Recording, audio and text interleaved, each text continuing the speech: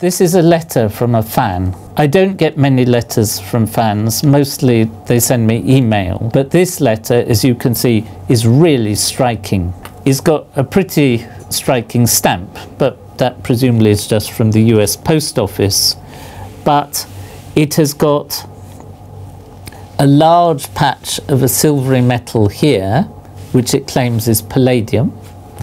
And here it has got what it claims is gold. And if you turn on the back, it's got something that looks really quite convincingly like copper, and it is then sealed up with sealing wax, the material that was originally used for sealing up letters. And it's pretty heavy, or heavy for a letter. And inside is a letter with quite tiny writing, beginning, "Dear Professor," and with a lot of text, which I won't read you all of it, but it has one bit that I really like, which says, "My friend John and I have affectionately nicknamed you Platinum Sponge after noticing your endearing hair. And then, thank you and your colleagues for providing the citizens of the earth," that's you, "such wonderful body of work and working for the public good." So you realize I felt pretty warm. And then I turned the letter over and look what's on the back. On the back are a number of United States coins, and then there is a model of a tiny floppy disk which says that it is 92% silver and 7.5% copper.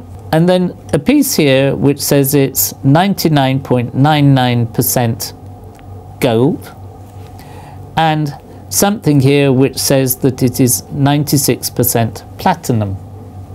Now, these are pretty heavy, so if they're not gold, silver and platinum, they are some quite dense metal.